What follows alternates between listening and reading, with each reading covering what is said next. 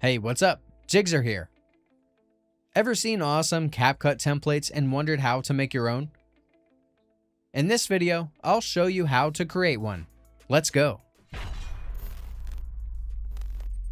To do this on the app, select the Edit tab and start a new project. Import the video clips, photos, or other media you want to use. Edit, trim, arrange, and apply filters, adjustments, and effects to your media. Add text overlays and stickers to enhance the template's visual appeal and convey messages.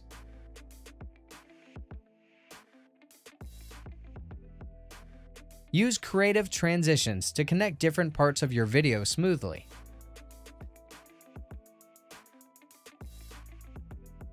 Add your chosen song or sound effect.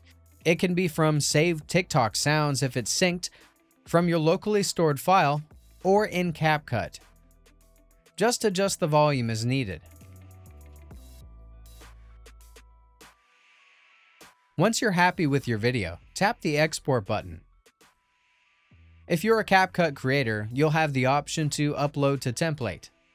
But as a normal user, you can only save and share the video you created. You'll need to apply and be accepted as a creator to make templates and post them. If you want to share your CapCut videos, check out this video on my YouTube channel. It has a tutorial on how to be a template creator and shows you how to post easily.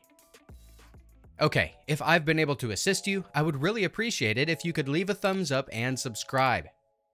And if you enjoy taking photos and videos with your iPhone, please visit my website. Over the last few months, I've created a video course where I've gathered the best tips and tricks on how to make the most out of your iPhone for photography. You'll find the link to the website in the video description. Until next time, bye.